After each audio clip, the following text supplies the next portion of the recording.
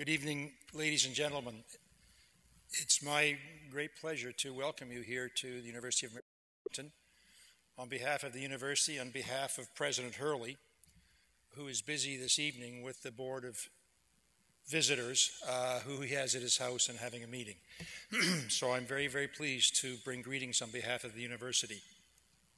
It's also my pleasure to introduce the first person who's going to speak to you, Speaker Bill Howell, who probably needs no introduction whatsoever, who has been Speaker of the House of Delegates for almost 10 years. This old institution has been in existence longer than any other elected lawmaking body in the New World. He was first elected in 1987 and represents the 28th House District, which includes parts of Stafford County and the city of Fredericksburg. I asked him what I should say in introducing him, and his wife quickly pulled me aside and gave me a few stories she thought perhaps I should tell, but I'm not going to do that. I will say only that Speaker Howell has been a student of history himself for quite some time, and he patroned legislation for and serves as chairman of the Virginia Sesquicentennial of the American Civil War Commission. So this is something close to his heart, which is preparing to mark the anniversaries this year in that chapter of America's past. So without any further ado, I would ask Speaker Bill Howell to come forward.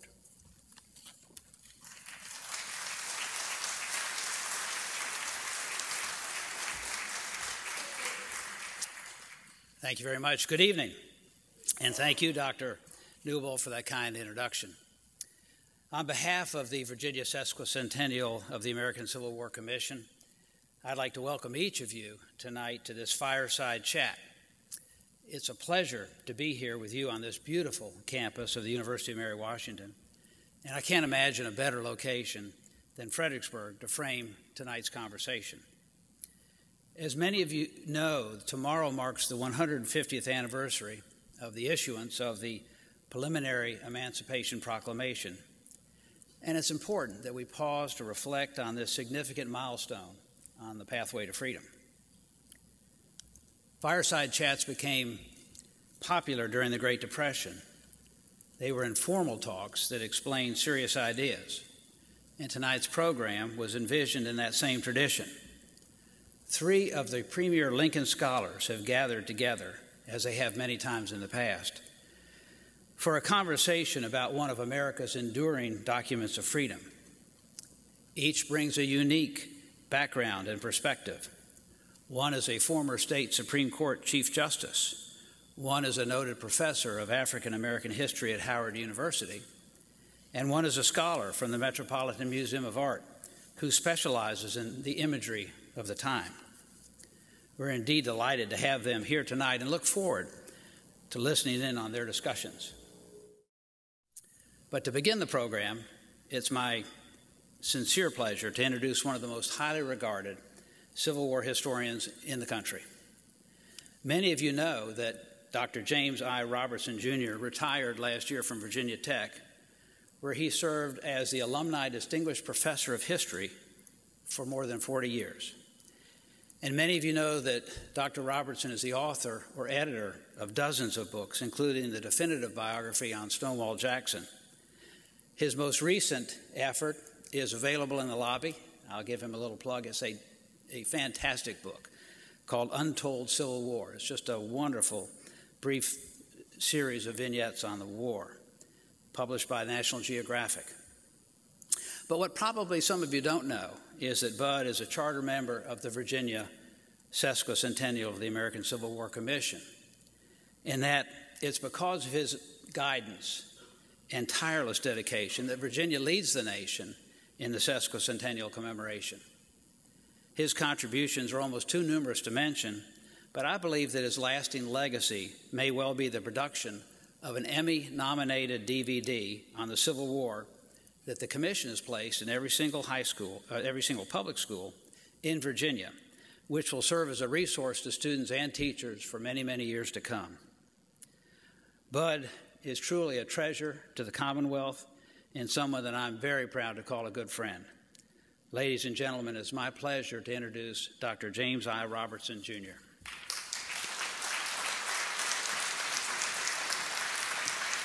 Thank you.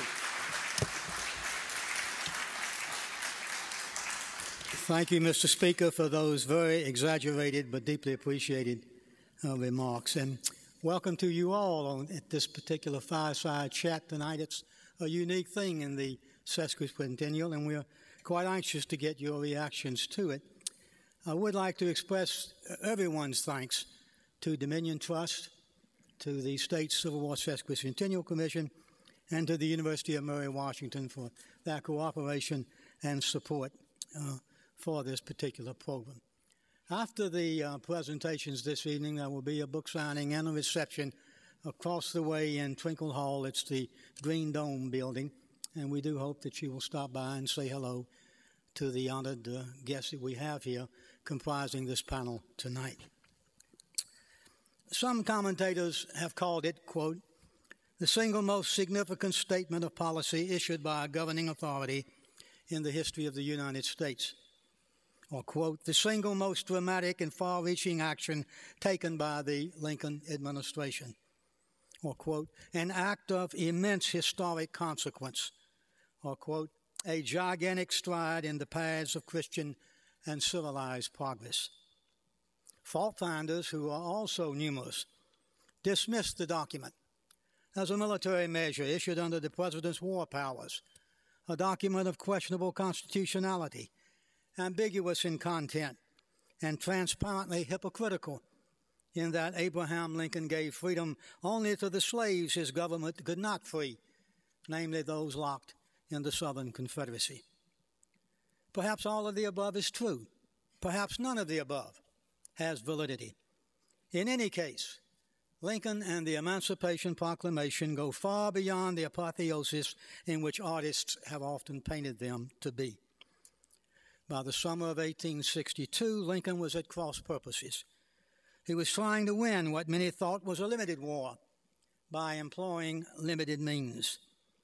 That Lincoln began discussing openly the idea of emancipation in July of 1862 gave credence to the belief that General George McClellan's folly on the Virginia Peninsula was a major impetus in his decision. So was the proclamation a military measure? Lincoln was aware that the war was then at a stalemate. Army against army was not the solution to victory. The war had to become a struggle of society against society. And if the North could shatter the underpinning of Southern society, slavery, the Confederacy would cease to be. Yet Lincoln had to wait for a major Union success in the field. Otherwise, any proclamation on slavery would be viewed as desperation rather than liberation. Was the document a social measure? Abolitionists were demanding that Lincoln incorporate free blacks into the Army. Runaway male blacks, they insisted, could have a home waiting for them in the Union Army.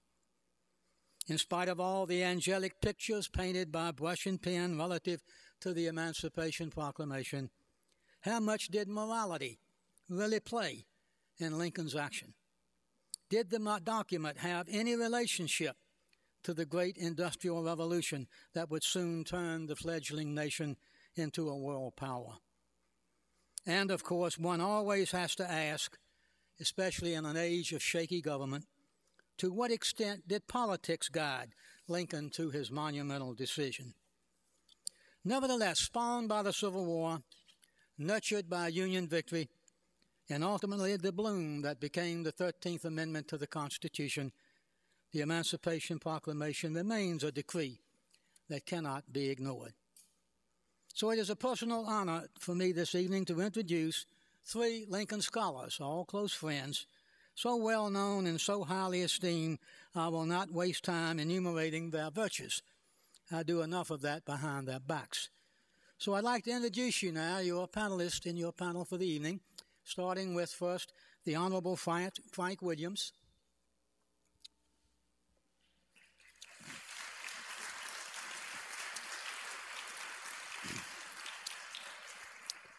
Dr.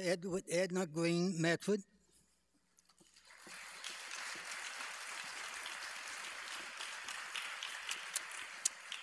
Dr. Harold Holzer,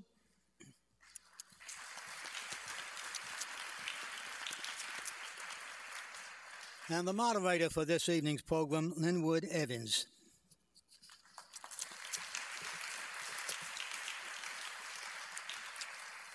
And this panel will dissect and diagnose the action that opened the door for black freedom in the United States. Mr. Evans, I yield the floor to you.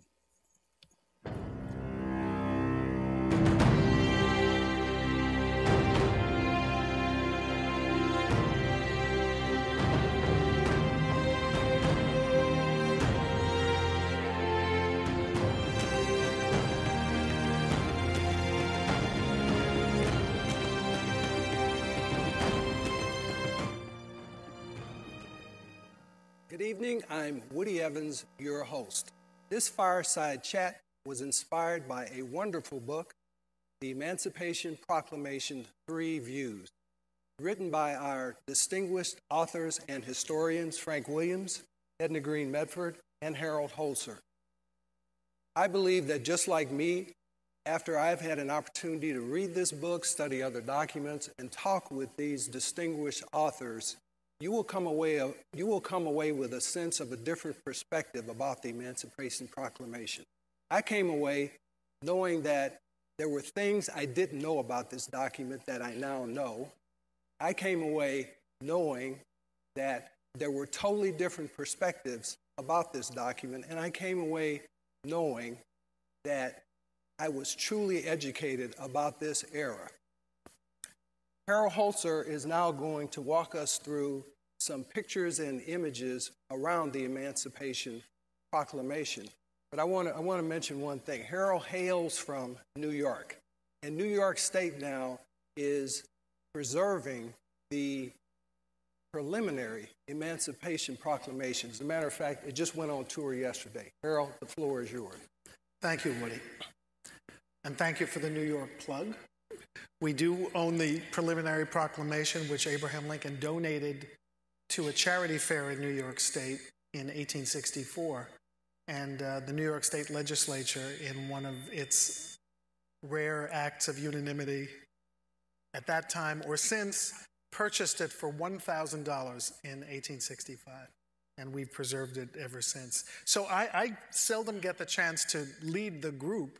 I usually bring up the rear with the illustrations, but it's fun to get the chance to show the pictures first. And why they're important is they're not just pictures. They are expressions of the meaning of and impact of the Emancipation Proclamation in its own time. They reflect passionate points of view about it, pro and con, north and south. And I think in a way, many of us have sort of lost our appreciation for the revolutionary aspect of the proclamation in its day. I think these pictures will give you an idea.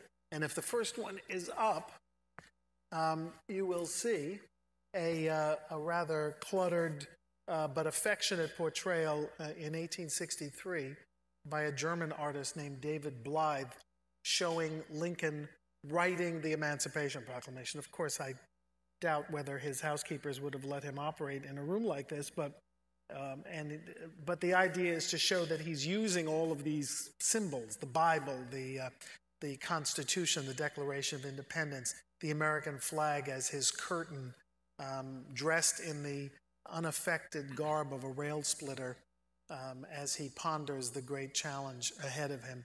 By the way, that's a bust of James Buchanan that you see strung by the neck from the bookcase in the center of the picture. Now, in this next image, here is a totally different view of writing the Emancipation Proclamation. Now, this is by a Baltimore artist, a pro-Confederate Baltimore artist named Adelbert Volk. And here is Lincoln writing the proclamation again, but this time he has his foot on the Bible. This time he's drawing ink from an inkwell that's proffered by the devil himself. John Brown is a saint in the background, and just the curtains are now tied back with a vulture's head, not an American flag. And just for good measure, if you think Lincoln could have been sober when he did it, when he wrote the proclamation. There is a whiskey glass, a whiskey decanter and glasses on the table in the background. None of them show the wonderful fireplace at the White House, which we've replicated here, by the way. Now, here's a Richmond newspaper's idea of what Lincoln revealed of himself after writing the proclamation. He's not inspired by the devil. He is, in fact, a masked devil himself, and he's unmasked himself as of January 1st, and awaiting him on the unfinished stump of the Washington Monument is a gallows, his just rewards for doing what he did. And if you notice the little joke within the joke, the gallows is made of wooden rails, like the kind that he was renowned for splitting. So here's another indication. By 64, Northern printmakers are in fact putting out editions of the proclamation whose language is not terribly inspiring. But so to sort of create an atmosphere of excitement, there are patriotic pictures of great Americans past and present. And this particular print was actually presented by Abraham Lincoln, as you see in this next image. This is an actual advertising sheet showing Max Rosenthal presenting this image to Abraham Lincoln. And Lincoln called it ingenious nonsense, by the way, making a play of the words. Now here is a picture of the man who wrote the proclamation, and also the man who did more than any other to create the image of it as a great act of history. The man who is not Lincoln, but is sitting in the same chair, by the way, Alexander Gardner's chair at his Washington studio, is a New York artist named Francis Carpenter, who came to the White House and spent 6 months working on a grand canvas of the first reading of the proclamation, not in September, not the one we celebrate tomorrow, but the one in July that his cabinet actually advised him not to issue. It was a peculiar choice. One thing Carpenter did is take the first photograph of any American president in the White House. You can see that the lighting is not professional, but nevertheless, here is Abraham Lincoln in his chair at the head of the cabinet table in what is today the Lincoln bedroom, and you just see the corner of the hearth there, and he's holding a paper. And from that, Carpenter did a life study, and from life studies of all the other cabinet members, this grand canvas, some of you may have seen it, it's in the U.S. Capitol. Carpenter hoped it would wind up in the rotunda. It didn't, but it is near the Senate gallery. And it actually shows the moment when William Seward, who is sitting to the right of the scene with his hand ponderously on the table and his other hand in his jacket, Napoleon style, Seward said, "You can't issue the proclamation. It would seem like a last shriek on the retreat. You've got to wait for a Union victory." And Lincoln agreed to do it. But by the time he did, and by the time it became official, this print inspired an array of engraved adaptations. This is the official print adaptation. It became the most popular print of the 19th century, issued in editions through the 1890s, and copied by many printmakers who sort of lost the sense of how the cabinet members were grouped, liberals on the left, conservatives on the right. Copyright laws were so loose in those days that people just copied the pictures any old way and nobody ever got into trouble. Here's another example, another variation on the theme. They've moved Seward closer to Lincoln and put Secretary of War Stanton in Seward's place. Here's one of my favorites. Lincoln and his cabinet all scattered about with General Grant joining the scene for some inexplicable reason. Now, this printmaker is a man named Thomas Kelly from New York. And he realized at the time he celebrated emancipation that more important, because with picture makers, not necessarily painters, but people who published engravings and lithographs, popular prints for mass audiences, what was always the most important thing is the profit motive. So even as he's doing a celebration of emancipation, he's also realizing that by 1865 and 66, the Southern marketplace is opening as well. So he takes Lincoln's cabinet and does the following. He makes it Jefferson Davis and his cabinet, gathered for some reason in the White House, and this was designed for the Southern marketplace. I don't know if anyone in the South who might have bought this print ever came to the full realization that Jefferson Davis, like Abraham Lincoln, is holding the Emancipation Proclamation in his hand. I have just a couple more to show you. There was no great emancipation moment in Lincoln's life. Lincoln did not go out and liberate slaves personally in the manner of the great David d'Angers bronze called L'Afrique, of a white liberator liberating people of color. That didn't happen. So printmakers invented the artistic device of the kneeling slave or rising slave. Didn't happen, but it certainly appears in much art of the period and in sculptures as well, including the famous sculpture in Washington, D.C. that Frederick Douglass himself dedicated.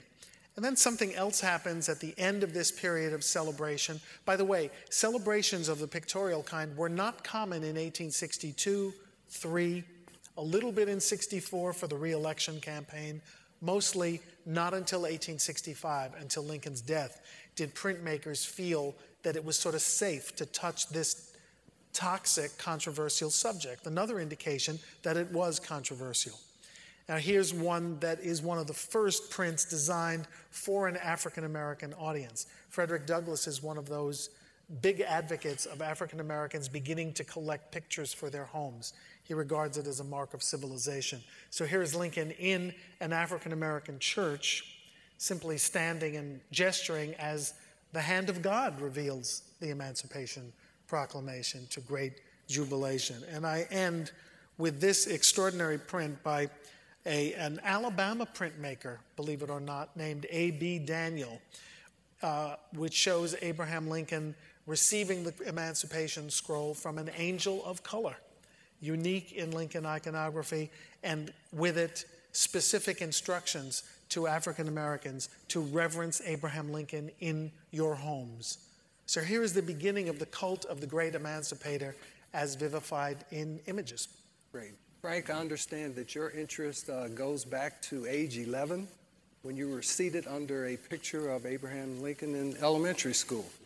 Well, to remember, we were all seated alphabetically by author, Williams, last row, last seat. And I was seated under large print engraving of Lincoln, and I loved the face. And people have called it a pine cone face, but Mrs. Taylor, my 6th grade teacher, isn't it amazing how we remember the teachers who've influenced us? She saw this and she helped direct my interest. I was already very much interested in American history, and she was very supportive. And a couple of years later, I decided to be a lawyer. I was 13 then. Because Lincoln was a lawyer, I'm not sure we really know very much at 13 about life's careers, but that led to my profession. I spent my lunch money buying Lincoln books, all of 25 cents a day, and that's what started the collecting part of the study of Lincoln and the Civil War. And I know your interest relates to the military aspects, legal, and some of the moral issues that came out of the Emancipation Proclamation. Well, one of the reasons I became a lawyer, because Lincoln was a lawyer, was because of the tremendous legal ramifications of this very proclamation and how Lincoln got there, and how he was really the vortex of so many pressures and influences, and for him to have the focus in the midst of war, the Civil War, which is really the most horrific kind of war that any nation or country can sustain, and still find a way. It wasn't a perfect way, and as Harold indicated, this was not one moment. It was the fit and start, and what Lincoln used in another context, the friction and abrasion of the issue of slavery and what to do with the African American man and woman and children. And that has always fascinated me, because how we came out, or how Lincoln came out, was to me a matter of great leadership. It was a transformative moment in American history. probably as transformative as the Declaration of Independence in 1776. Well, Bud in his great introductory remarks asked, really almost rhetorically, what is it? Is it a military document? Is it a political document? Is it a moral document? A social document? And this isn't escaping the real issues here, but what if I were to say it's a combination of all these factors?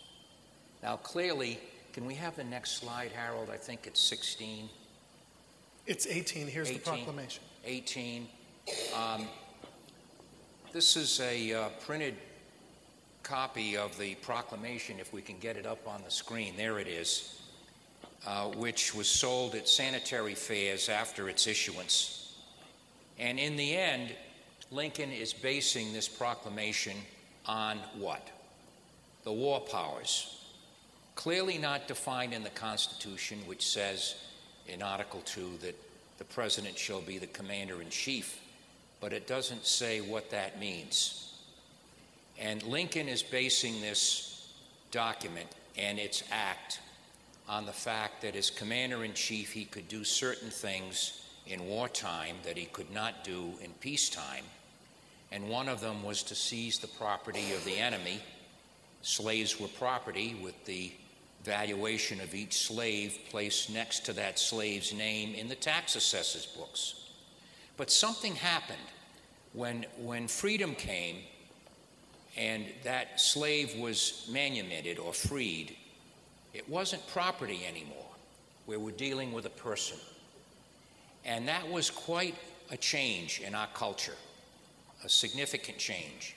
And in the next to last paragraph, Lincoln talks about that this act is a matter of justice, requiring the use of the proclamation as a military measure.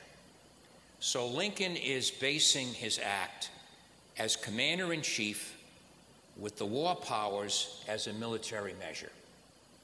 He had already received an opinion from the Solicitor General of the Army, Whiting, who indicated that it was constitutional for the president to perform such an act because he was the commander-in-chief. But Lincoln still had some doubts on whether this executive order, and that's what it was, could survive an appeal that ultimately might go to whom? Chief Justice Roger Taney, residing in Maryland, very pro-South. He had already written memos expecting appeals on the draft, the first draft in American history. He would be against it. He had a memo against emancipation. That was in his desk drawer. So Lincoln was worried. I don't think Lincoln knew about the memoranda, but he was concerned about what the Supreme Court would do if this proclamation, if this executive order reached the Supreme Court of the United States. So here you have a president and commander-in-chief who's surrounded by all of this pressure, this stress. The war is going on. It's not doing exactly well in 1862 with the Peninsula Campaign, with Second Manassas, and what saved the day, as Bud and Harold indicated, was what the North could conceive as a victory at Antietam, giving Lincoln the reason to issue this document 5 days later on the 22nd as the preliminary Emancipation Proclamation. One thing that impresses me and that one should take note, if you read the preliminary Emancipation Proclamation, the one that was issued 150 years ago tomorrow, there's a very weak basis upon which Lincoln is relying, saying that on January 1, 1863, if those states still in rebellion have not returned to the Union, then those slaves still in those states in rebellion will be forever free. He bases it on the Second Confiscation Act, which Congress had passed. So you've got a pressure between the Congress and the President over the issue of slavery and emancipation.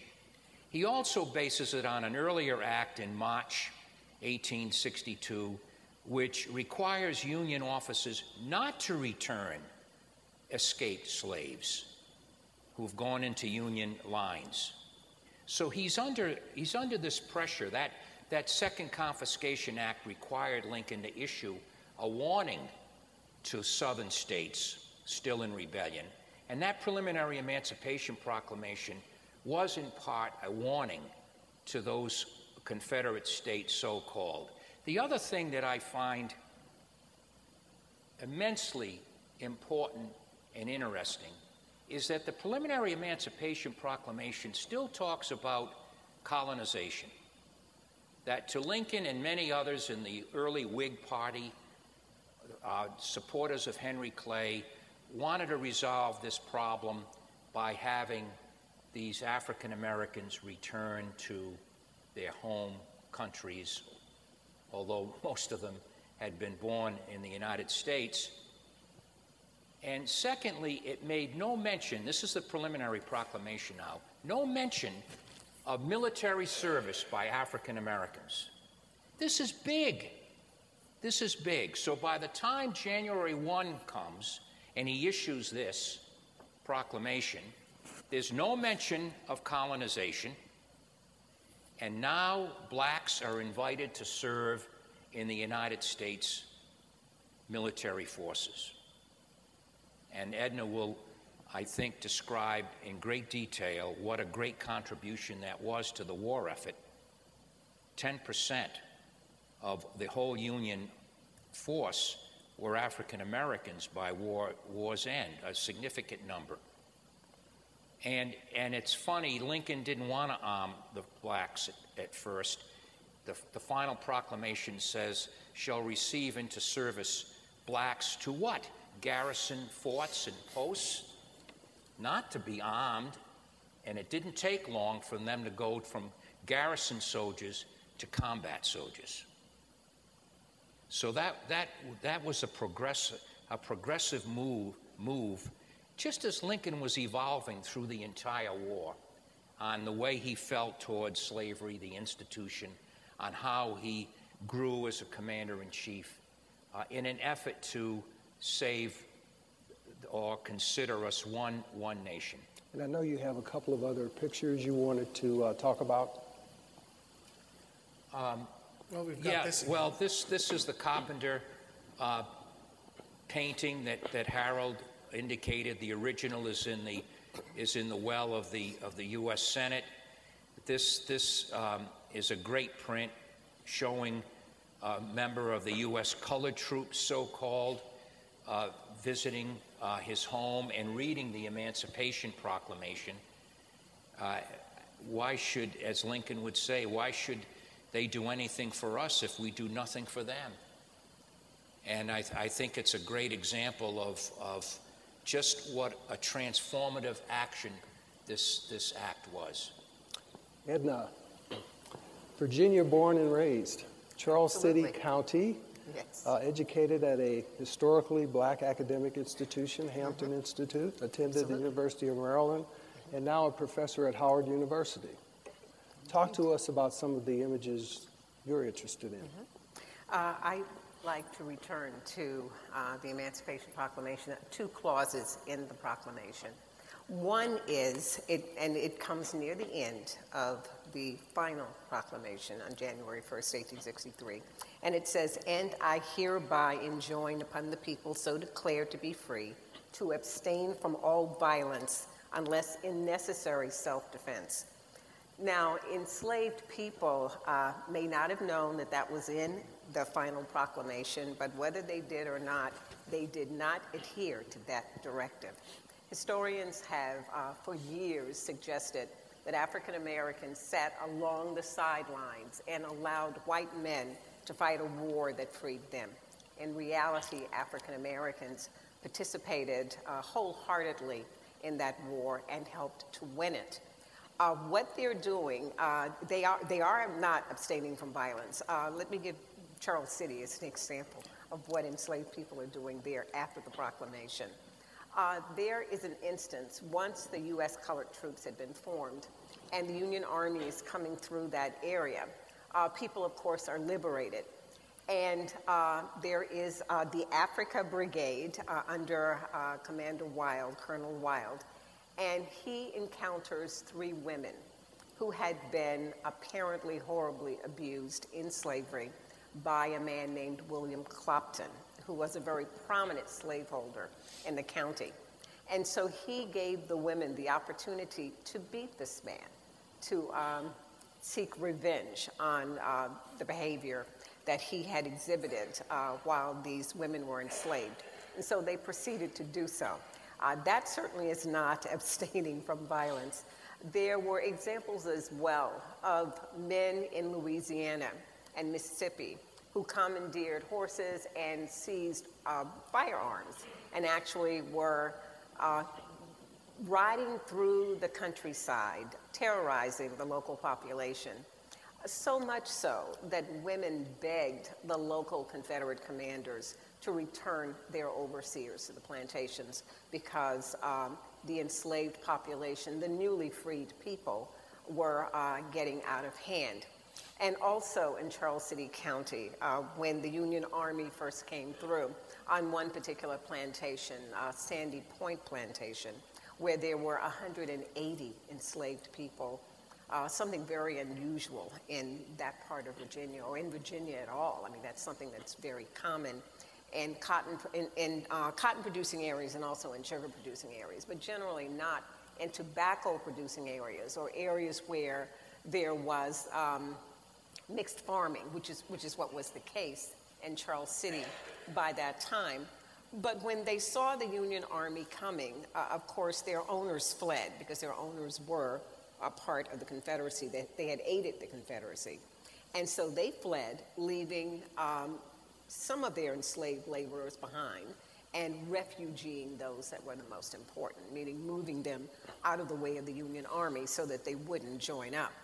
And so when the Army arrived, these African Americans, knowing the pattern of the Army, whether they were Confederate troops or Union troops, knowing that they would appropriate whatever property was valuable to them, decided that they were not going to give up their owners' valuables freely. So they hid the valuables, and then they negotiated a deal with the Union Army. So they sold the goods to the Army. So they showed a keen knowledge of capitalism, I think. This was their unique way of resisting, at least, any attempt to sort of keep them in check, even if the Union Army was there. So you have that kind of, Lincoln on the one hand is talking about people, working for wages and kind of, don't get out of hand. But that's exactly what they're doing. And they're doing so perhaps most successfully when they are joining the Union Army. That second part, the second clause I'd like to focus on is the one that Frank has introduced about garrisoning forts and manning ships and so forth. So inviting them to join the Army and the Navy. Well, before the war is over, there are upwards of 180,000 to 200,000 African American men who served either in the Union Army or the Navy. 130,000 of them are Southern men, most of them enslaved. And they're joining the 50,000 from the North who are donning the Union blue. And so these men helped to win the war. They distinguished themselves at Chaffin's Farm and Battle of the Crater in Virginia. They're at Port Hudson, Louisiana. They're at Milliken's Bend near Vicksburg. They're at Morris Island, where the Fort Wagner, the famous Fort Wagner battle occurred. So they are involved in at least 400 battles, 39 of them very important ones. And so they're right there helping to win the war. Lincoln understood the contribution that they were making and indicated that it was one of the most important things that was done during the war to help the Union cause.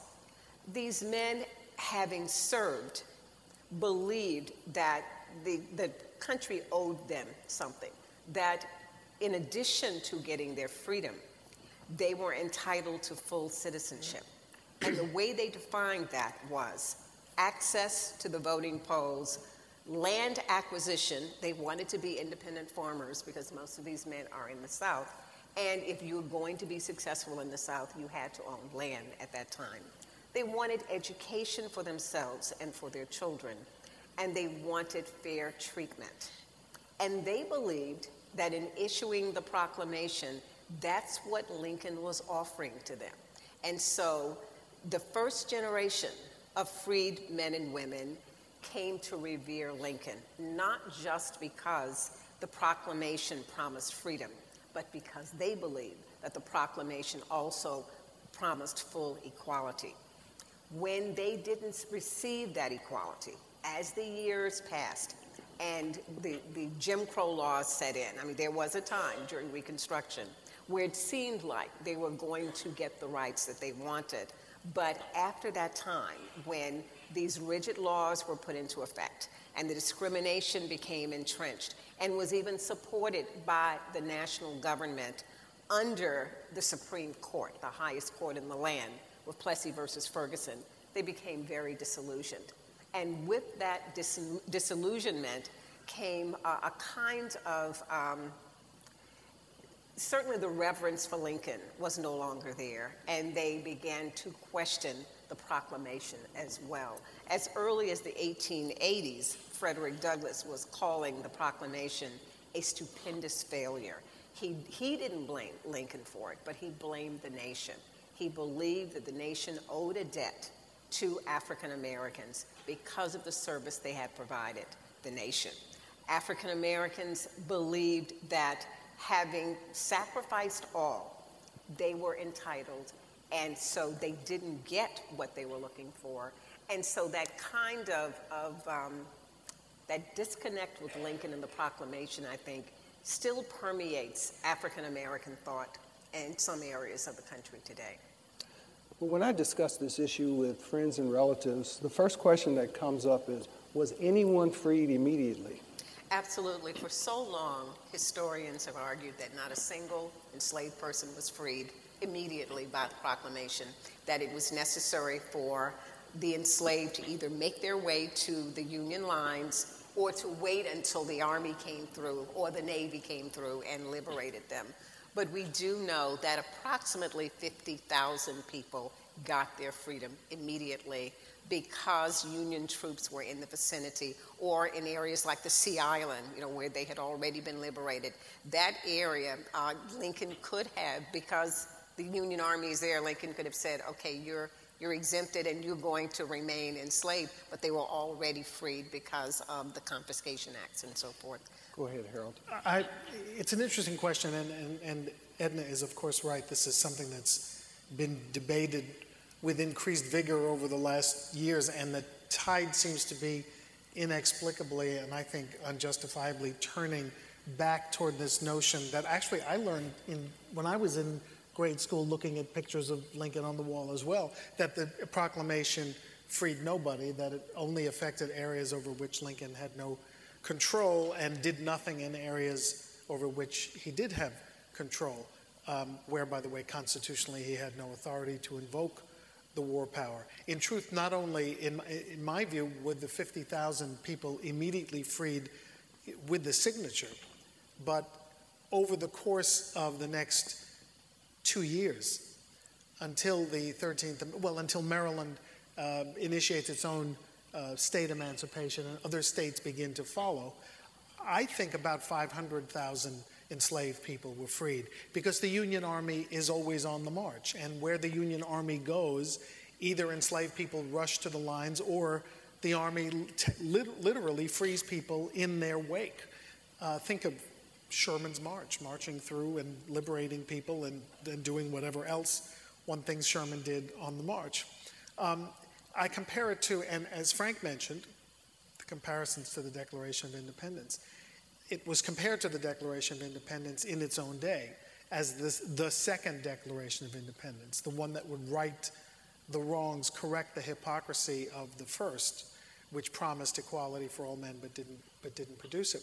But the Declaration of Independence did not create a nation out of 13 colonies the day it was issued. Nothing happened on July 4th, 1776, except that the Declaration was issued. It still had to be fought for over the next numbers of years, and that's exactly the case with the second Declaration of Independence. Frank? On this issue on whether or not the proclamation freed anyone, when Edna began her short presentation, she gave anecdotes about what blacks were doing in the context of taking the law in their own hands or protecting themselves, which is evidence right there of freedom. There are specific examples when the Union forces moved inland and reached farms and plantations that had slaves, and there were old crusty slave owners refusing to follow the Emancipation Proclamation. Those slave owners were tried by military commission and incarcerated. And the numbers are elusive. It could be as high as 500,000. It could be between 250,000 and 500,000 that were actually freed through the movement of the Union Army and Navy. But clearly, this proclamation went a long way towards emancipation, actual emancipation. And the other thing that we shouldn't forget is when the black man found out on the telegraph, the grapevine, whatever, that there was a government in Washington that was advocating a policy of freedom, what do you think they're going to do? They're going to walk and run and move as quickly as they can into Union lines. Now, this all started early in the war, before the emancipation, and that's when we get into that label contraband, which comes from General Butler at Fort Monroe, and what to do with these African Americans and their families that escaped into Union lines, and the government in Washington really didn't know what to do with them, but that changed in putting them to work and dressing them and feeding them. So this whole movement towards freedom had started long before Lincoln's preliminary Emancipation Proclamation on September 22. If I may add something, we have to keep in mind, too, that not everyone's leaving the plantation or farm, and even those who are leaving sometimes return. So we forget that it's a two-way street. It's not just people going to the Union lines and remaining there. They go to the Union lines, they decide they don't like the Union soldiers too much because they aren't always treated that well. So they come back to the plantations and they raise hell while they're there, and they're tearing down the system along the way. So even those people who remain in place erode the system. So it could have never been returned to what it was before, because African Americans had decided at the very beginning of the war that this was their opportunity to be free. And they were taking it even before the proclamation. The proclamation gives them the license, so to speak, to even go at it more, because you've got the most powerful man in the government saying you are free to leave. And they take advantage of it. But they don't always do that. They stay there and they erode the system in place. Just one quick word about the clause that you started with, because thinking about the context, that strange clause in which Lincoln advises against violence, advises slaves to commit no violence. I think I know the explanation for that, or I have one explanation for it. And remember, there's a July 22nd proclamation, a September 22nd, and a January 1st. The September 22nd proclamation comes out, and one of the good effects of it, as far as Lincoln is concerned, is that it's going to halt the challenge to the movement in England to recognize the Confederacy, which is very dangerous. If England declares that the blockade is a violation of international law and recognizes the Confederacy, there could be a world war, which would doom the effort to restore the Union and engulf the country in two wars at once. Lincoln thinks that the proclamation will have a salutary effect in England because they are a more freedom-loving people. They have committed against slavery much earlier. What happens? The government takes the floor of Parliament and says that Lincoln is inciting a race war. The London Times attacks Lincoln for fomenting a servile rebellion. So I think that Lincoln put that clause in the final proclamation to demonstrate that that wasn't his intention. Well, he absolutely hoped that slaves are going to be part of the army, either official or unofficial, that was going to end slavery. Absolutely. If this is done by because of military necessity, why would you want them to sit quietly and do nothing? Of course you want them to rise up, not necessarily kill their owners until you get them into the army, mind you. Right. And then you do it legally. But you want them to cause chaos in the South, and you want them to not work because African Americans were still continuing to grow the food that the Army ate. They were still growing the cotton. They were being impressed into service as military laborers for the Confederacy. So they were throwing up breastworks. They were working in the munitions factories. They were absolutely critical to the Southern cause in that regard. And so if you could separate them from that, then it was perfect for the Union.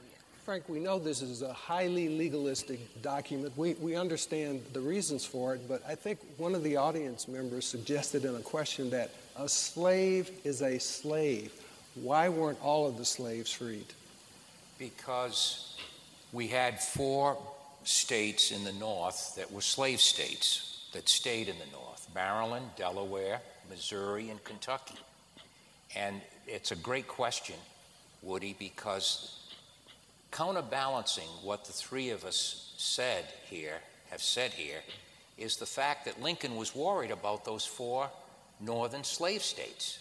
He did not want them to leave the Union and join the Confederacy. And this is why he offered colonization, compensated emancipation, paying the slave owners for the value or a value for the slave. And because the Constitution, until the 13th Amendment, protected slavery. And slavery was a state institution. And when his own Secretary of the Treasury, Salmon Chase, after the proclamation became effective on January 1, it exempted certain areas in the South already under Union occupation. Chase wanted Lincoln to remove those exemptions. And Lincoln said, no, I based this proclamation on the legal grounds that I could do this as commander-in-chief as a military measure. The Confederate states still belong to the Union. I've never recognized that they've seceded. And they have certain rights. One of those rights was slavery. And that's another reason, in addition to his fear for an appeal from the issuance of an executive order to our Supreme Court, that he pushed for and supported assiduously the 13th Amendment, which would abolish slavery throughout the United States. So he had a rational basis for acting this way, even though it seems inconsistent both in the South and in those northern slave states. And another question that comes up, Edna, from time to time is, were there blacks who assisted the Confederacy in terms of actually taking up arms and fighting against the Union? We know that the Native Guard of New Orleans certainly offered their services to the Confederacy. These were men of standing and property. Some of these men were slave owners themselves. They were, for the most part, mulattoes in New Orleans. They did offer their services, but when the Confederacy left the area and invited them to come along, they declined. And so apparently they were not really an official part of the Confederacy. When the Union Army arrived, they offered their services to the Union Army. And this is an example of what people are doing during this period. They're doing whatever is necessary to survive. We have to keep in mind that the Confederacy is impressing black men. They are impressing enslaved men against the wishes of their owners, by the way, and against the wishes of the various states. And they are impressing free black men. So what they're doing is they're forcing these men to work for the Confederacy, to throw up breastworks. They're not impressing them to serve in the military as soldiers or as sailors. Now, they do implement a policy of enlistment of black men near the end of the war, but it is so late, nothing can be done to help the Confederacy at this point, and these men do not see combat, as I understand it. They are drilling. They are formed into companies. This is in the last year of the war. This is sometime in the spring of 1865. But these men do not see combat.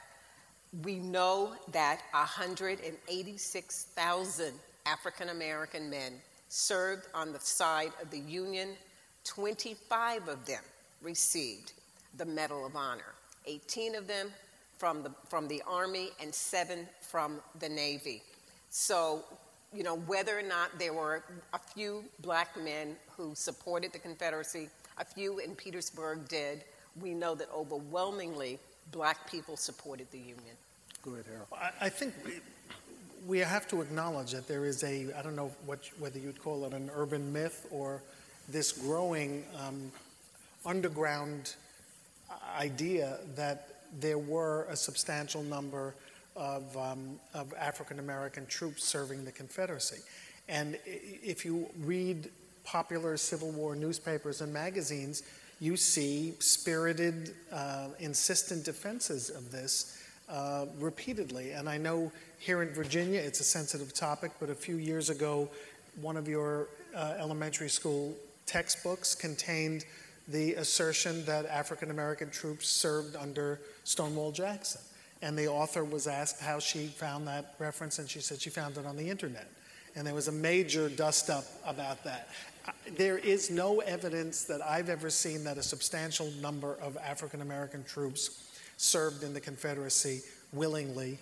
If some did, just a scattered number of people did to save their own lives, it's no different than Jewish people who became concentration camp guards in some horrible perversion of justice and morality, and it's all about survival. But the idea that African Americans defended the Confederacy is just not true.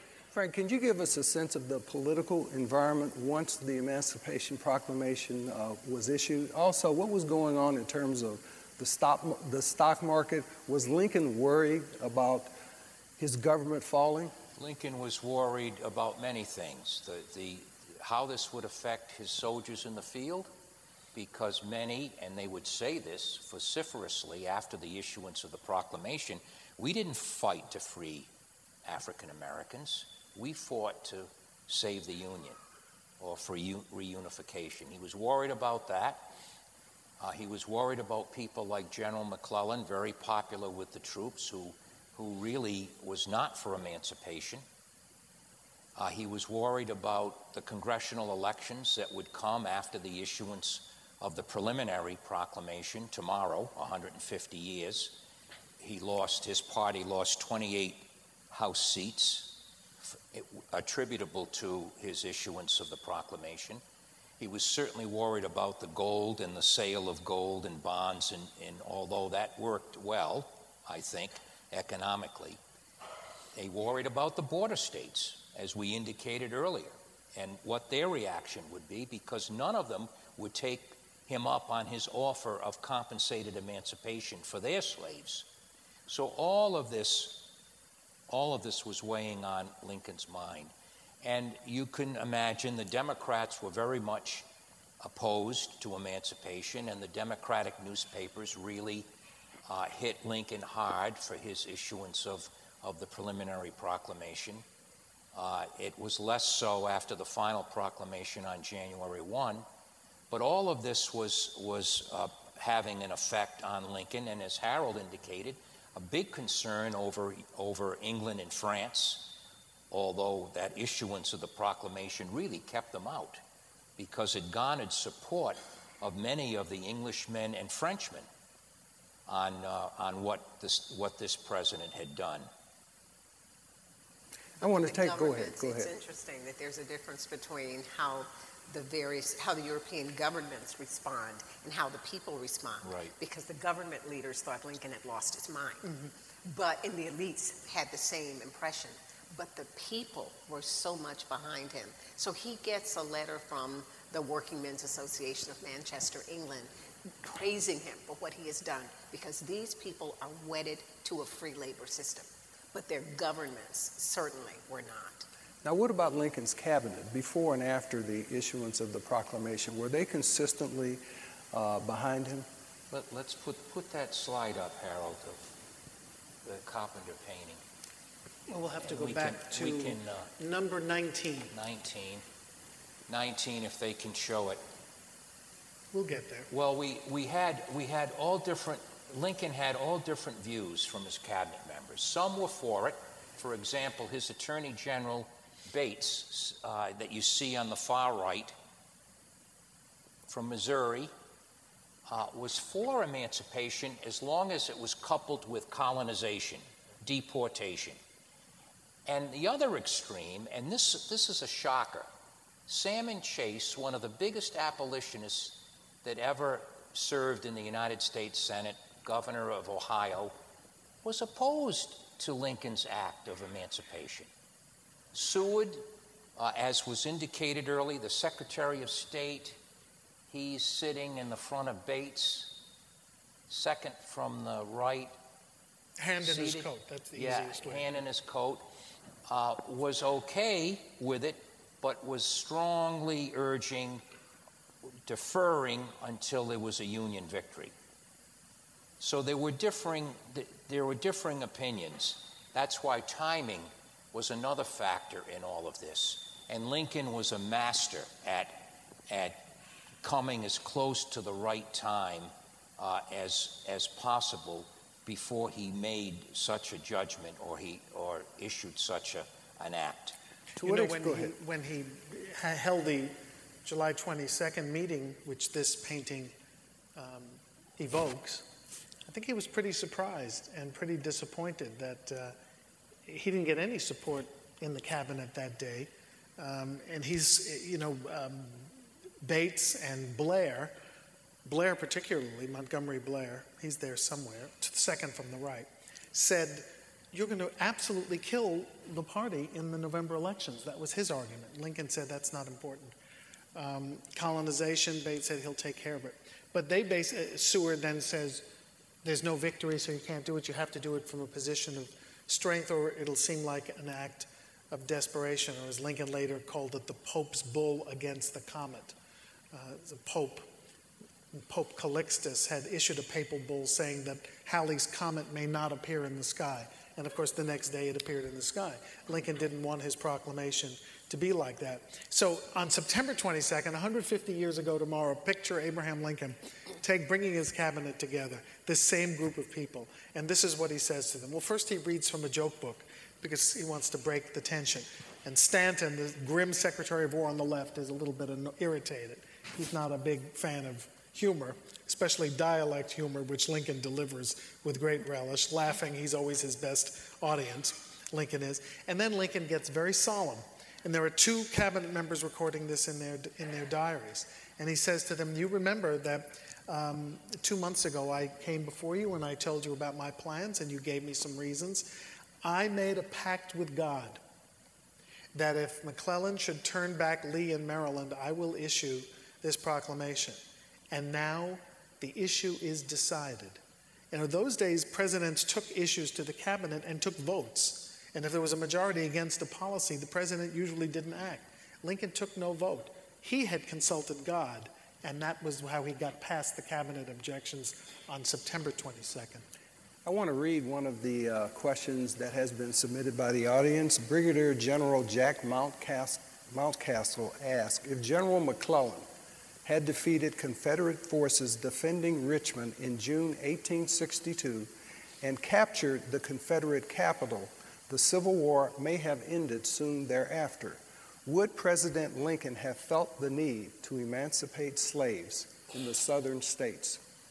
Well, I'll start. I think it's almost counterintuitive. I think by that time, by the Peninsula Campaign, Lincoln had realized that to deal with the war and to achieve victory, we had to deal with the slave question.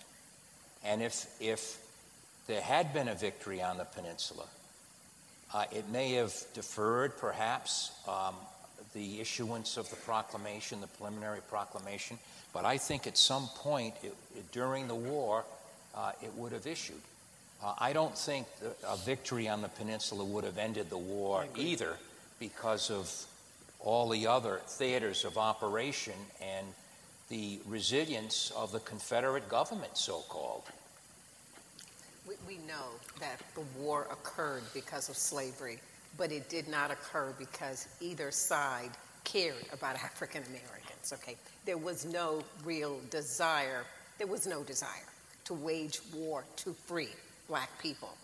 But once the war occurred, Lincoln understood fairly quickly that in order to make certain that this didn't happen again, that there wasn't this opportunity or reason for there to be disunion, something had to be done about slavery.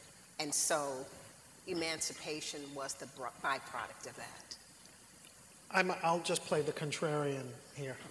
And my contrary view is that Lincoln was innately cautious. And how long would the war have lasted, we don't know. But I think he would have deferred for a long time until he had another moment, desperation followed by victory. That's a unique set of circumstances. Remember, the only time Abraham Lincoln sets a date, in his own words, on the end of slavery in America, the date is 1900. He says that this is before the 13th Amendment, but in his special message to Congress in 1862, when he says, please do compensated emancipation in the rest of the country, it's the only way out, he says by 1900. It's astonishing, but that's the only time he ever mentioned the 20th century in his life. So I don't know. He was willing to wait that long. Well, and he wouldn't have been there to do it. Yes. Well, we're not even sure that that's a real date, that slavery would have, because Lincoln believed it would have died out by 1900. But absent a war, I'm not sure that would have been correct. But he's giving Delaware the opportunity to do something very gradual. He's giving them two choices. He's saying you can either do it by 1867 or you can prolong it. You can free a few people at a time. And so he was willing to consign an entire generation of people to continued enslavement if it meant preserving the Union. And Alexander Stephens insists at at the peace conference in February 1865, that Lincoln offered 6 years to Georgia, which Lincoln's people later say he was 6 months. Stephens misheard him. But so there's an instinct to unify white people and defer if necessary. Although I agree with Frank's first premise and yours, Edna's, is that once the war starts, slavery is doomed, and he's just going to corral it in one way or another. But he had always favored gradualism. Yes. From the very beginning, he never believed in that everything. Emancipation should be immediate. And the compensation. And the use of... And he says it's cheaper for me to buy your slaves than to wage the wars costing $1 million a day. $1 million a day in those dollars, and not one slave in the border states was ever manumitted or freed with compensation. The only compensation that worked was in the District of Columbia in 1862, when there was a stipend paid for every slave, and they gained their freedom. But not to every slave. Let's make sure. No, not to every to every slave owner. Yes, going to the slave owner, not to the enslaved person. So what do we tell the audience the real reason for the Civil War is? Was it actually to maintain the Union, or was it to free the slaves, or was it a combination? Well, it becomes a combination. Well, my view is you start with the premise secession occurs because of slavery. The war occurs because of secession, and the end result is a war to restore the Union and destroy slavery. Frank?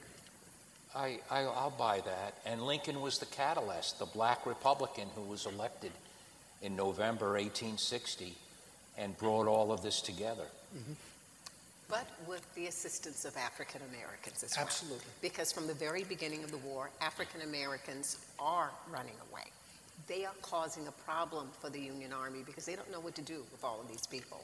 And although Lincoln is not formulating policy early on about these people, some of his generals are.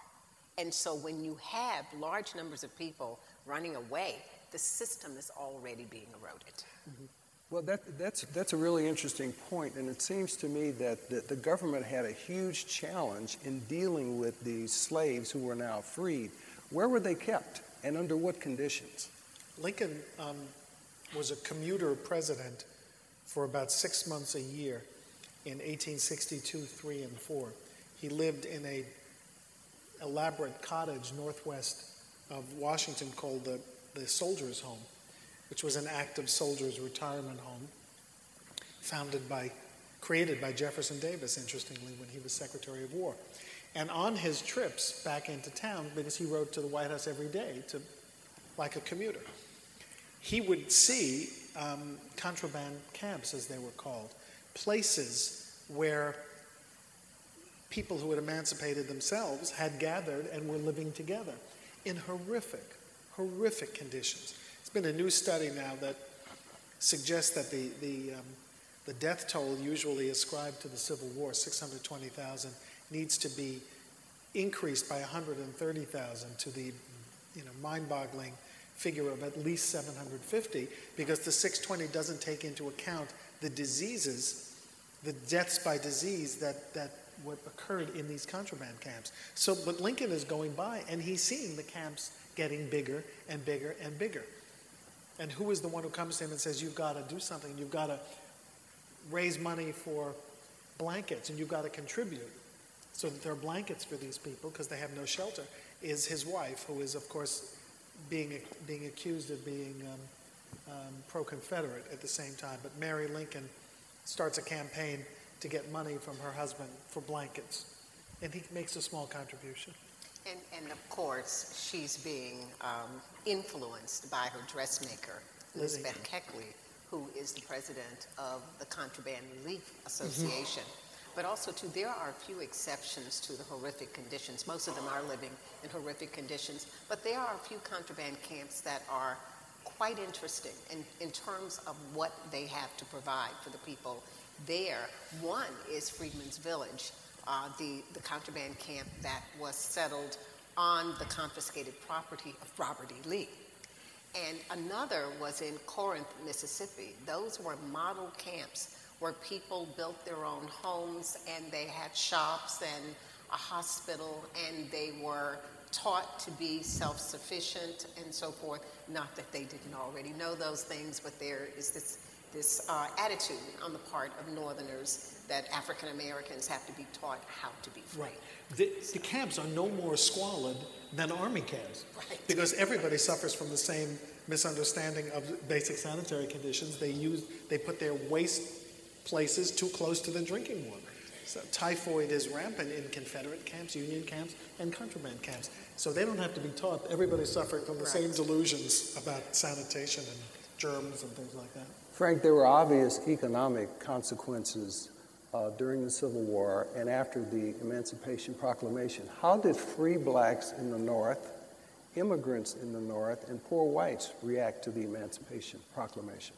Well, there was tension because of a fear that this was another consideration in the equation, the whole equation on the issue of when and how emancipation would occur, on this new labor force competing for jobs in the North by immigrants and others, and that remained, as Edna pointed out earlier, that would remain long after the war itself, and would lead to an almost re-enslavement with the Jim Crow laws, despite efforts to ameliorate with a Civil Rights Act, after the 13th Amendment, the 14th Amendment that was to give rights to all Americans, but especially African Americans, and the 15th Amendment, which was the right to vote. All of these were efforts but never enforced really for African Americans. And this is why they became, I think, so disengaged. And they were kept down, and as farmers, they were kept in place in the South to really prevent them from migrating to the North, all in part because of this economics. Go ahead. To the immigrant question, I think you can drill down and be fairly specific about it, and that the German American population, and remember that Union Army and the Confederate Army have a lot of foreign accents in them. There are a lot of Irish Americans in the Union Navy, and in the Confederate Navy, a lot of Irish Americans and German Americans in the Union Army. German Americans are basically refugees from the revolutions of 1848, and they're progressives and anti-slavery. So I think they welcome emancipation exultantly. You can see it in the literature. I think it's less so among Irish Americans, not to, point fingers, but in my own city, New York City, the reaction to emancipation was angry, although somewhat muted, but it exploded a couple of days after the Battle of Gettysburg, when the first draft names were pulled from wheels in downtown Manhattan, and riots erupted all over Manhattan, violent, bloody riots that are always called the draft riots, but in fact were race riots. Atrocities committed against people of color, murder, lynchings, sexual mutilation, destruction of homes, destruction of small businesses, driving people out of communities, mixed communities. So there was a violent, specific violent Irish American, principally Irish American outrage against the Emancipation Proclamation. It's a tragic and horrific moment in American life, but it occurred. The response of free blacks in the North to the proclamation is interesting, because even though they're living in societies without slavery in the North, they still don't have the same rights as other Americans. And so they see this proclamation as a beginning for them. They understand that as long as slavery exists in the country, their lives are never going to be able to get any better either. But if slavery can end, then there's opportunity for them. So that's why you have 50,000 free men in the North going to war, not just to free enslaved people, but to free themselves, to get certain kinds of rights for themselves. So what the proclamation does is it really gives them an incentive to fight hard to get those rights while the war is still going on. So for instance, you have in Pennsylvania both the effort to get voting rights. You also have this struggle against the streetcars, because the streetcars are segregated and African Americans aren't allowed to ride in the interior of the cars. And so they're fighting for that. They're fighting for public school access for their children. They're fighting for better jobs. They're fighting for equality of access in terms of public accommodations. So this proclamation is tremendously important to them as well. And Frederick Douglass says if you give a black man a uniform, his rights can never be denied again. Absolutely. Didn't happen that way, but that was what his advice was when he wrote his famous recruiting, to arms, recruiting advice. And what was Lincoln's opinion regarding the right to vote for freed slaves? Well, Lincoln had said, we always remember the 1858 debates with Stephen A. Douglas when Lincoln was running for the Senate, and he said some very uncomplimentary things about African Americans, and it talked about never being in favor of voting rights or political rights or social equality for African Americans. Interestingly enough, though, 3 days before the assassination, he does his final public address in which he's calling for political rights, voting rights for certain segments of the African American population. Those men who had served the nation as military men, and those he called the more intelligent. He was actually talking about those men from New Orleans and from some other areas who were educated. Interestingly enough, no one's calling for white men to be. No one's saying we're not going to allow white men to vote unless they are considered among the most intelligent. Frank John Wilkes Booth, according to myth, hears that last speech and says, that means Negro equality, and he doesn't use the word Negro. That's the last speech he'll ever make. I'll put him through now. Frank, here's another interesting question from the audience submitted by Brenda King. Given today's political environment, could the Emancipation Proclamation happen now? Well, it wasn't much better in Lincoln's day with a Congress, even without any Southern representation, so to speak. He had his own conflicts within his own party. The conservatives like Blair that Harold discussed, and the radicals that thought Lincoln wasn't moving fast enough on the issue of freedom. But remember, this was a presidential order. This didn't come from the Congress. The Congress was applying pressure with the confiscation acts, with other acts that would prohibit the return of slaves.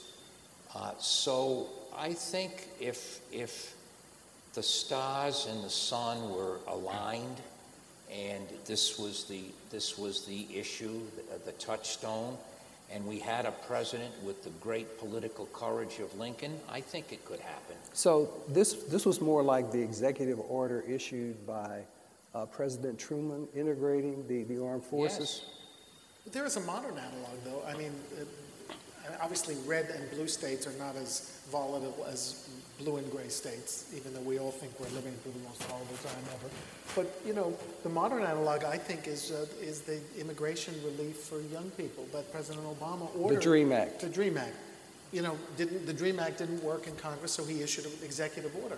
I don't know if anybody's going to challenge it in court, but he issued it, and it was a presidential proclamation. Here's another question submitted by Tony Nicoza. Was anyone ever held accountable for a violation of the Emancipation Proclamation? Well, Edna talked about that. Yes. What's interesting is when you've got Missouri and Kentucky, for instance, are exempted from the proclamation because they are border states. They're still in the Union. And so when African Americans leave places like Mississippi and they enter places like Missouri and Kentucky, sometimes they are re-enslaved.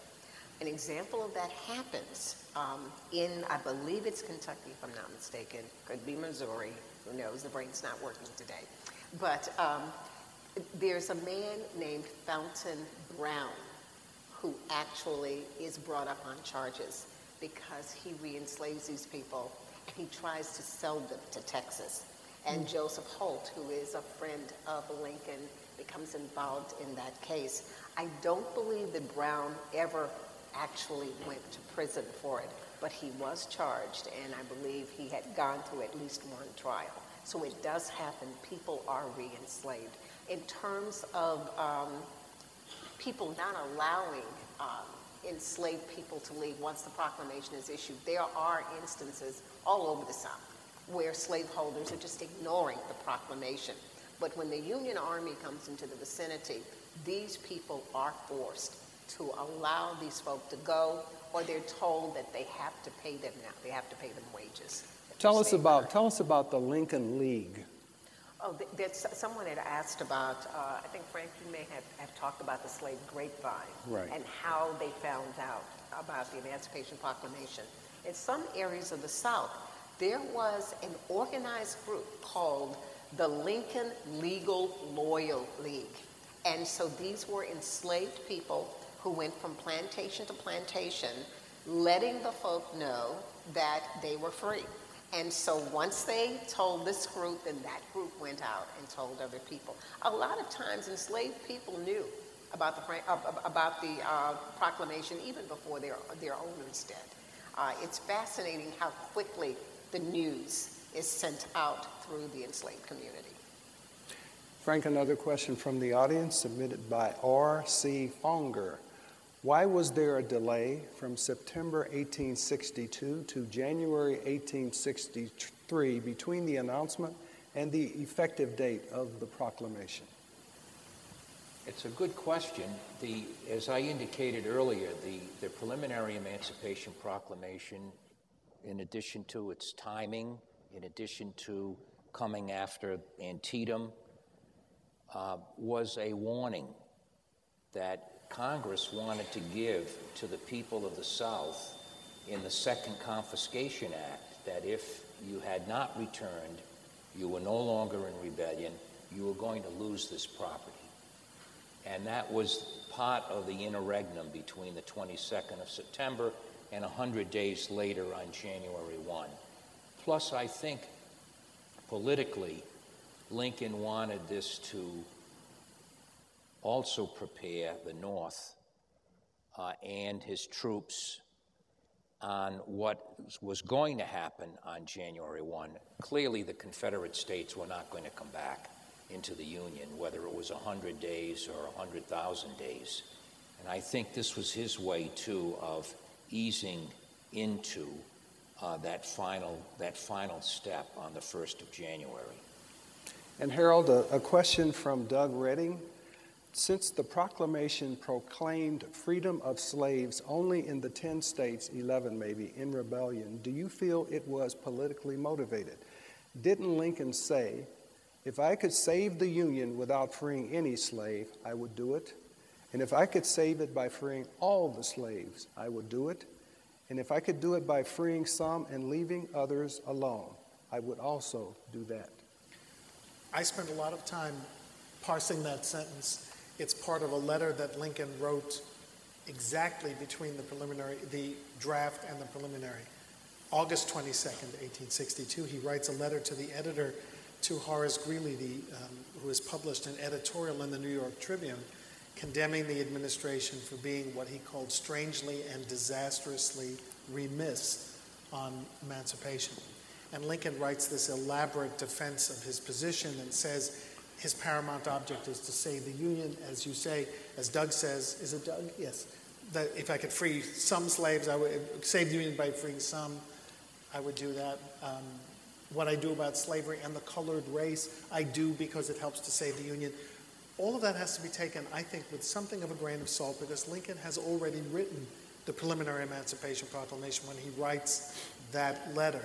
And all of these elaborate obfuscatory things that he declares between July and September are meant, in his mind, to prepare a racist white America for the inevitability of emancipation. He's very fearful of it, as Frank has said. He's fearful of the political reaction, but he's setting the stage. Did he do it perfectly? No. Did he do it clumsily? Occasionally.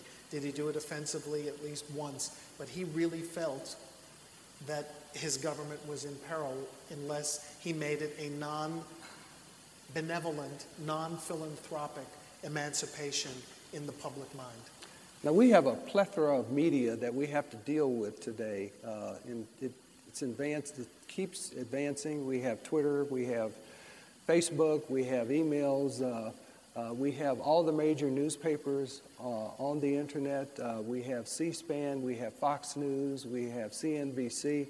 To what extent was Lincoln bombarded by editorials and other tools used to influence him? Well, this is what I'm working on now. Harold should go first because he's working on that very book. I did a book a few years ago called The New York Times Complete Civil War. And President Clinton was visiting the Metropolitan Museum of Art where I work. And I thought, this is a great opportunity. I said, Mr. President, you should write the introduction to this book because nobody knows more about dealing with the modern media than you. Might as well compliment him, and try to get him to do it. And he said, you're absolutely right. I really do know about that stuff. And he said, media was, I shouldn't do my Clinton imitation. Right? The media was very political in those days. They were either Democratic or Republican. And everything a Democrat said was attacked by the Republicans. Everything a Republican said was attacked by the Democrats. Having a story printed overnight, which became commonplace in the Civil War era because of the telegraph, was as momentous to people, having a battle reported overnight, as a Twitter feed or a Facebook or, Governor Romney doing something that was captured on somebody's cell phone and going out virally. That was viral in the Civil War era and very, very partisan. So President Clinton's final comment was, MSNBC and Fox are just like the opposition papers of the Civil War era. It's just that MSNBC and Fox won't admit it.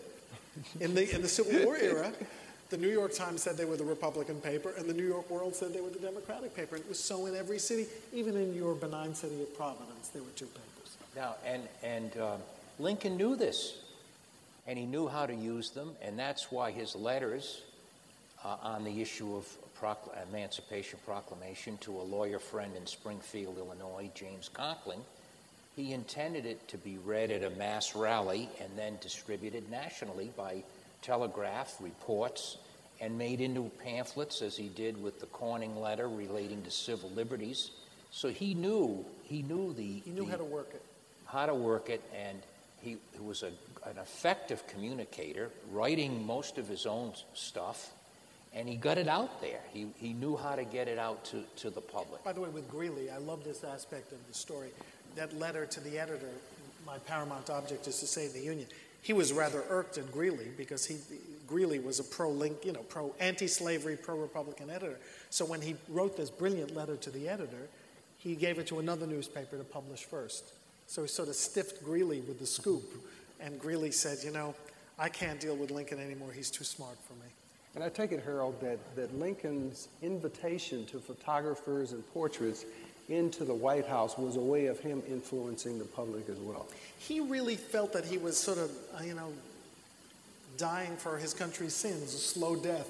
And I think he really, there's no evidence of this. This is my supposition.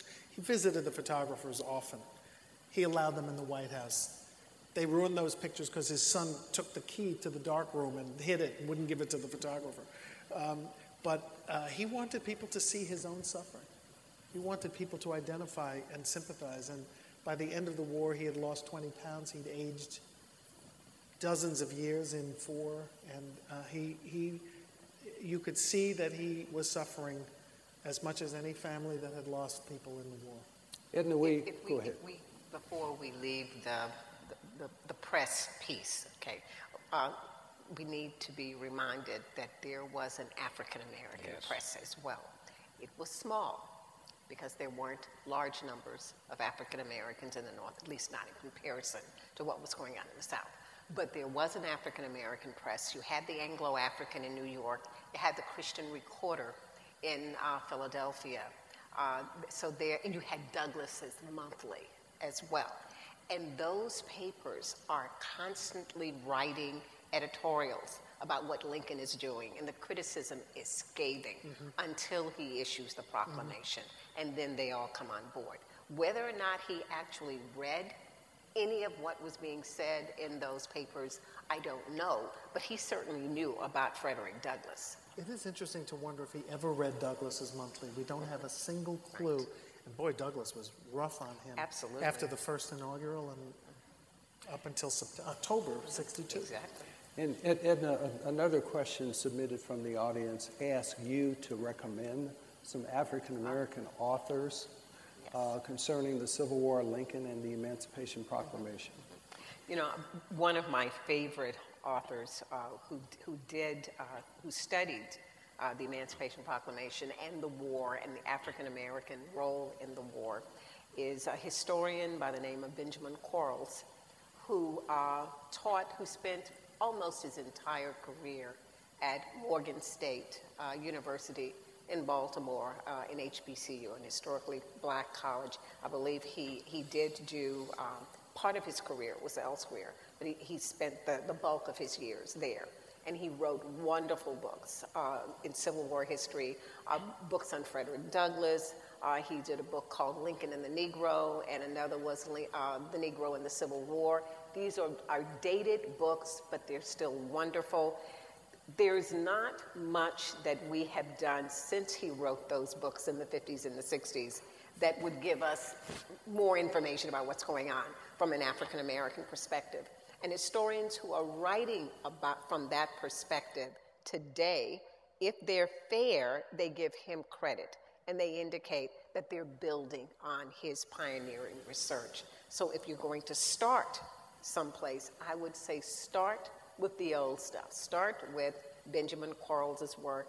But you could also look at Du Bois, who's writing in the 1930s, W.B. Du Bois, who's publishing Black Reconstruction at a time when white historians are still talking about Reconstruction as the tragic era and the era of Black republicanism and Black people who are taking over the state legislatures who are untrained in politics or anything else. You've got a Black scholar who's telling a quite different story. You've got Rayford Logan, who was at Howard for a number of years and chair of the history department at Howard for many years, who's talking about what happens in the aftermath of Reconstruction in a book called The Betrayal of the Negro.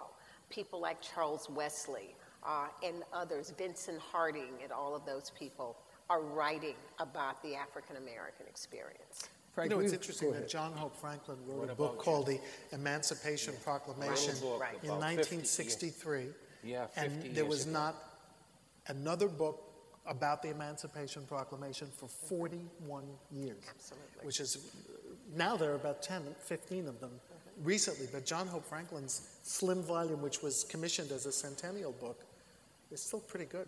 And wrote books on slavery and Reconstruction as well, so he covered the entire period. Well, he was the greatest. We've got less than 10 minutes left, but I did want you to comment on the suspension of the writ of habeas corpus by President Lincoln. I know you mentioned it earlier in passing. It's of interest to me because I'm a lawyer. It probably couldn't happen in modern times, but why don't you tell us a little bit about that? And then we're going to go to a close. We're going to give you all three an opportunity to close. The thing about suspension of habeas corpus, which Lincoln authorized early in the war when Congress was not in session, when he couldn't get troops down through Maryland to protect the Capitol, he authorized Winfield Scott to suspend habeas on the rail lines running from Washington to Philadelphia. And for the benefit of the audience, habeas corpus means deliver the body. When I was sitting as a trial judge, every day I would sign a writ of habeas corpus, which was an order to the warden of our prison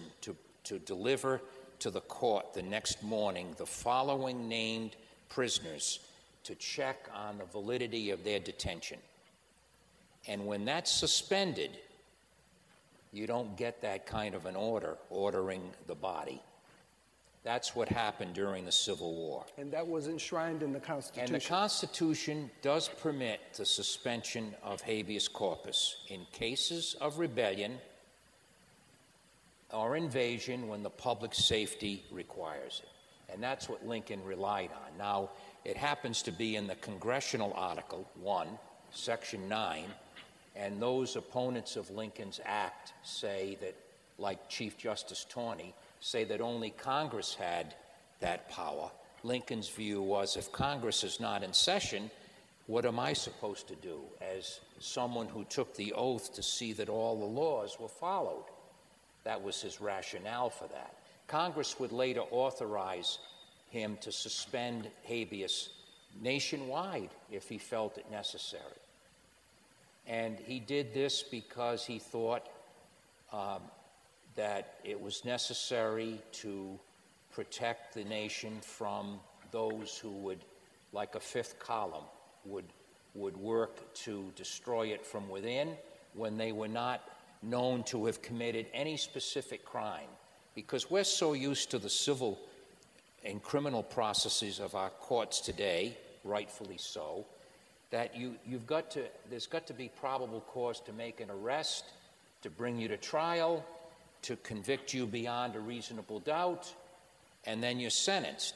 Well, when you're at civil war, it's sometimes difficult to wait for an act to happen before you should take a proactive stance to prevent that from happening. And that was Lincoln's viewpoint. And that's what he was describing in that letter to Erastus Corning that I mentioned earlier in Albany, New York, as to why it was necessary to arrest Clement Vallandigham, who was running for governor of Ohio and one of Lincoln's most vitriolic critics. He was urging soldiers to desert. He was urging parents to prevent their sons from enlisting or complying with the draft. And for that, Vallandigham, who was a great orator, was arrested and detained and then banished to the Confederacy. Lincoln commuted his sentence. The Confederacy didn't want him either, so he wound up in Canada. But that was the basis for Lincoln's actions. Now, would that happen today? I don't think so, because there were a lot of First Amendment issues involved when Lincoln was suppressing dissent.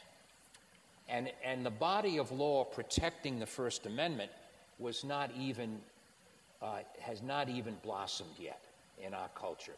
That wouldn't happen until after World War I. So that was fraught with great difficulties for him to preventively detain American citizens and to suppress dissent, which was really a violation of the First Amendment. In our remaining few minutes, Harold, Edna, and Frank, in turn, I want you to think about and tell the audience what you want to leave them with about the Emancipation Proclamation. I'm first, eh? Yes. Okay.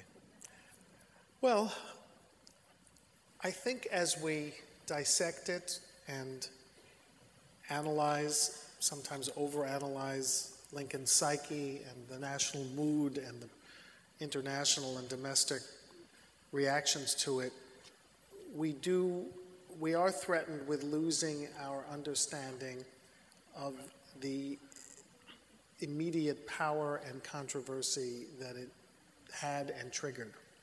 It was however delayed, however limited, however looked at as a future thing 100 days into the future in the preliminary document, it was an absolutely hotly debated, long-awaited, much-feared revolution. It was the beginning of the Second American Revolution, and I hope we can, whatever we think it failed to do or didn't do enough of or did too much of, we appreciate how radical it was in its day. And I think nobody appreciated this more than Lincoln for all the reasons we've discussed. He feared its consequences. He feared its impact on soldiers' morale and willingness to fight, on the stock market, on the political scene, on international relations. He was petrified of what would happen as much as he resolved that he had to do it. You know, on January 1st, 1963, there were rumors abounding in the country that he was not going to fulfill it, that he was going to back away. There were lots of people writing, he doesn't have the gumption, he doesn't have the nerve, or he has so much sense he's never going to go through with it. And when he finally got to doing it, many people believed it would happen in the morning. But there was a typographical error in the template piece on the bottom, and Lincoln demanded that it be rewritten. So we didn't get to it until in the afternoon. People waiting in churches didn't know what was going on. And when Lincoln got it finally before him, proofread it one more time and saw that it was right, he picked up a pen to sign it. There were only 3 witnesses in the room. And then he put his pen down. And then he picked it up again. And then he put it down. And some people in the room said, well, he's not going to go through with it. He is, chickening out. And he looked up and he finally explained, clenching and unclenching his fist. He said, I've been shaking hands at my New Year's reception for hours. And I have no feeling in my hand. It's almost paralyzed. And if I sign it now, people will look at my signature in 100 years and see that it's tremulous. And they'll say he hesitated. And if my name ever goes into history, it will be for this act. And my whole heart is in it. These are exact quotes. It's the one thing I remember.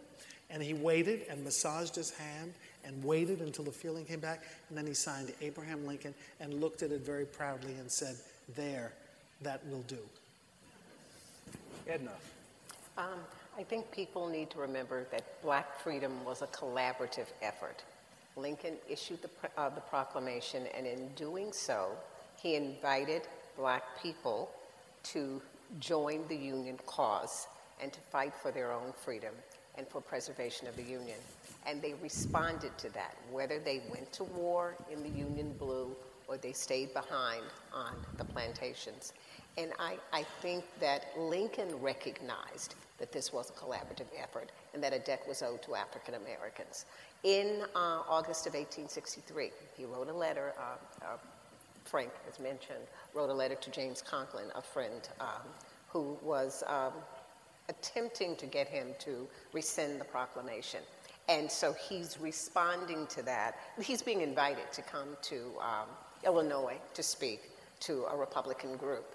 And he uses this letter as an opportunity to explain why he will not rescind the proclamation. And he says he's already looking forward to a time when the war is actually over, and he's assuming that the Union is going to win. And what he says in the letter is, when the war is over, there will be some black men who can remember that with silent tongue and clenched teeth and steady eye and well-poised bayonet, they have helped mankind onto this great consummation.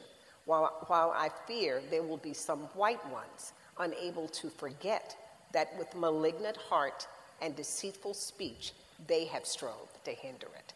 And so it is clear he recognizes that they are rallying to the cause, and they are helping to preserve the Union, they're helping to secure the freedom of enslaved people, and they're helping to ensure their own freedom. Thank you. Frank? All of which makes me sincerely believe that there are very few people in world history that possess the political courage of Abraham Lincoln. He was clear and confident in his beliefs, as in emancipation when he did issue it. He learned to trust his own judgment, and while he made mistakes, they were really not mistakes of self-doubt. He knew his own mind despite criticism, and there was much criticism. He was called derisively Abraham Africanus I for issuing the proclamation. Now, that may not mean much to us today. In fact, I'd be honored if someone called me Abraham Africanus I, but it was a term of derision. And I think he was obsessed with character, with selflessness and honor, all part of this political courage. And he was most alive in the midst of a fray. And boy, what a fray, the Emancipation Proclamation. So we all agree with everything we said.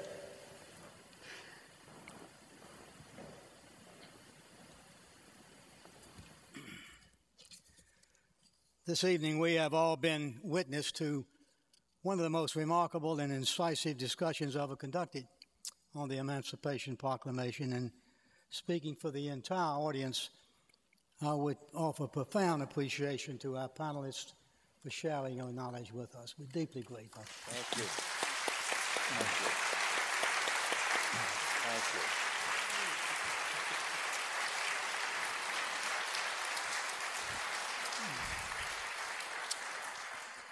At the end of the Civil War, some 3 million blacks remained in bondage.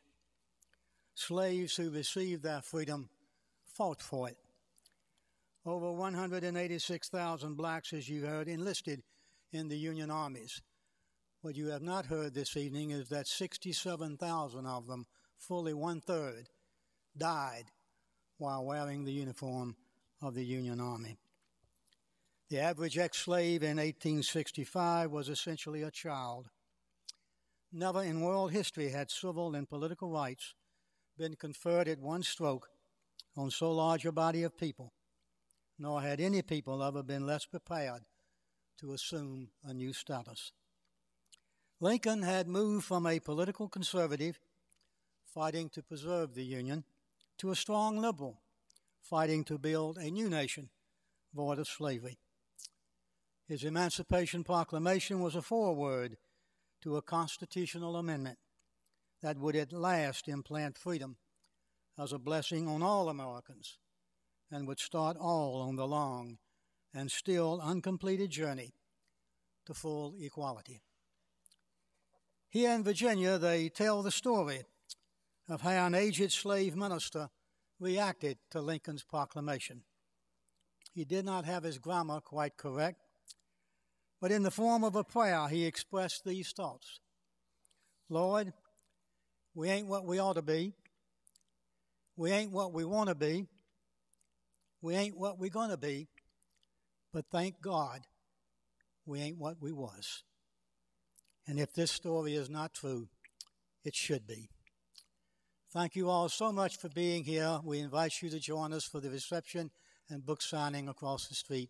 And again, to 4 dear friends, thank you so much. A pleasant evening to you all.